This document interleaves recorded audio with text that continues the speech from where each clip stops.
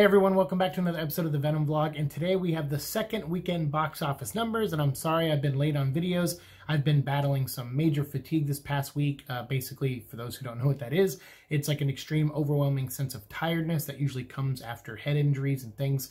I've been battling it for years, and sometimes it gets really, really bad.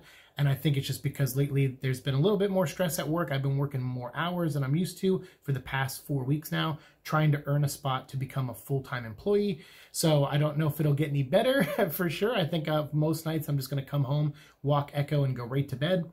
And so I might not have a ton of time for videos on weekends, like super busy weekends, but I'll try to make up for that or catch up on the days that I do have off. And every now and again, I'll try to take a Wednesday off if I can, so I can have 3 days to recharge and make some videos and get some other stuff done, in my personal life. And then before I go back into work and stuff. So I'll find a balance. It's just, we're just at the starting of it, and I got to figure out, a good schedule. So we're working on it, and, I'll do my best to make sure I still have some content at least recorded in the bag for you guys. Even if you don't see my face, I'll try to record some audio on my phone or something, or on my mic if I have the ability to come and sit at the computer for a while. And I'll definitely, make sure I have videos for you guys at least every week. It might fluctuate. Some weeks you might get a lot of videos, some weeks you might get a few, but hopefully it all balances out at the end of the month. So for now though, I'll have more Venom comic book discussions about my Costa stuff. I'll have that coming up soon.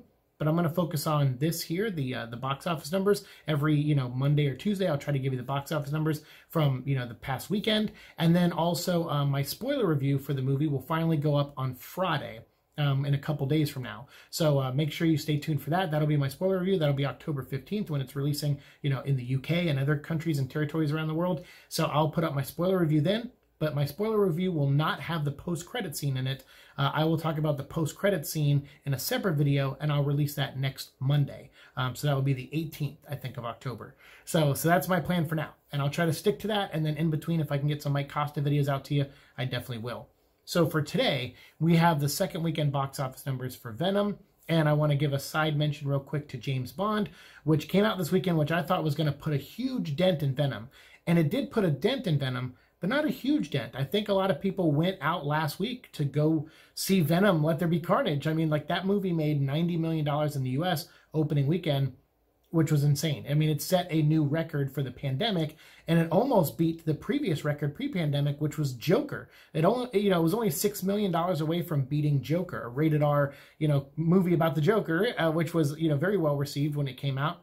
So that's amazing that it did that well opening weekend. So of course we were going to get a big drop. But what they've been saying during the pandemic is, whereas normally like a 50 to 60% drop is like the average for most movies before the pandemic, it would always be bad if you went into like the 60s or 70s. Well, during the pandemic, they kind of, changed that a little bit because, some movies were averaging a 60% drop second weekend. So they then dubbed that 70% or more was the bad thing. So as long as you didn't get 70% or more, then your movie still had some legs on it. So it looks like Venom still has some legs. It only dropped, well, I won't say only, it's still a big drop, but 64.5%. So, between 64 and 65%, like right in the middle. So it was close. It made $32.5 million domestic, this weekend. And then it opened in a couple other places around the world, some place in South America. I know it had a big opening in Russia. So this movie has legs, and right now its total cum, I guess, of money it's made is $185 million, like 0.6, I think, 185.6. But we'll just, we'll say it's 185. So that's pretty good for like 11 days, after its release. That's about on par with other things like Shang-Chi, which has been doing pretty well, minus a China release. Black Widow, which also did pretty well, minus a China release. And now James Bond is also kind of up here and doing really well because it opened in the UK last weekend, and it did really well in the UK, like almost, I think it was over $100 million internationally, and then it came here to the US, but it only hit 56 million, James Bond, and that's not great. I mean, it's not, I think for pandemic, it's not bad, but I mean, I'm not an analyst. I'm not like a movie analyst, so I leave it to the experts, but a lot of them were saying that for a James Bond movie, this is not that good, especially after a big weekend like Venom. They were hoping they would have another big weekend. But I think the smartest move, and I said this before, was that Venom bumped up 2 weeks, because I feel like people wanted at least one movie to go see and celebrate really big. And then after that, they'll probably just wait for stuff on VOD. and it seemed like Venom just moved up into that right spot. Now we'll see what happens with Halloween next weekend. If that makes, you know, 60, 70 million, that would be amazing for that type of movie, for a rated R horror movie. That would be amazing, and maybe people will go out and celebrate that too.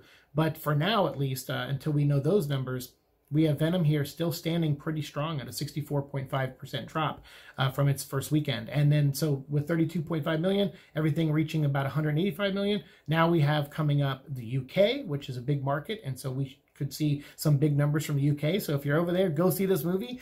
Go support our favorite symbiotes and your favorite symbiote, whichever one, whether it's Venom or Carnage, and go root them on and check out the movie and then stay for the post-credit scene. And again, no spoilers down below. We're not ready to talk about that yet. We'll talk about that a week from this video going up. So next, I'll do a box office video next Monday, and then maybe later that night, I'll have a, you know, the post-credit scene video to talk about. So next Monday, we'll have two Venom vlogs for you, and we can talk about it every day after that, for sure. But for now, at least, or at least any videos I mark spoilers. But for now, this is a non-spoiler video, so we're not going to get into the movie.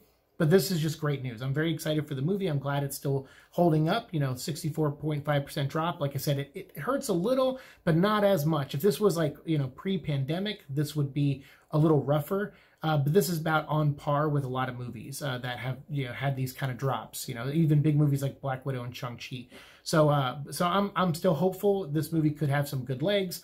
You know, maybe if it drops another 50% next weekend when Halloween comes out, you know, that's another $15 million to add on. So that already throws it over the $200 million. And that's not counting anything it gets internationally next weekend. And then I think, I haven't seen full-on news if this was releasing in China yet. I know they're trying to get it released in China because Shang-Chi didn't. I think Black Widow didn't. I think China's kind of boycotting Marvel, but I don't know if that affects Sony Marvel. So I don't know. I thought I saw a Hong Kong release date, so at least in that territory, you know, or that a region of China, like at least it'll release there, I think. But I don't know if I'm reading IMDb wrong or if that's accurate information or not. So let me know if any of you out there know that if it's going to play in China. Let me know, because that could give this movie a huge boost, you know, towards hopefully $1 billion. But I don't know. I mean, this at least hits what the first movie hit. That'll be a major success, because unlike James Bond, where that movie cost $250 million to make and another like $200 million to market and everything, then this is, you know, this is pretty good, because Venom: Let There Be Carnage cost $110 million to make. And I know some people are going to say, oh, well, then they already earned their budget back. Well, not really. They only, for the opening weekends, they only make about 50% of the ticket sales. So they would have to, you know, cross the $220 million marker to, you know, get its budget back, which it's about to do. But then there's also the marketing budget, which could be another $50 to $100 million for this movie. They didn't have to market it as much because of the pandemic, but they still did pump a lot out the last couple weeks with this movie, marketing-wise. But a lot of it was online, and a lot of it was like Zoom interviews and stuff, so that doesn't cost too much money compared to other things. But they did do a couple premieres and a couple things like that, so they did spend some money, you know, bus stop signs, all that stuff. But they didn't spend as much as they probably would have pre-pandemic. So I would say there's probably still about 75 million. So if, as long as this movie crosses like 400 or 500 million, it'll definitely be in the profit zone at that point. And I think as long as it keeps having big weekends like it did here, and hopefully in the UK this coming weekend, like upcoming, that will just be all good. You know, everything will be coming up Millhouse for this movie for sure.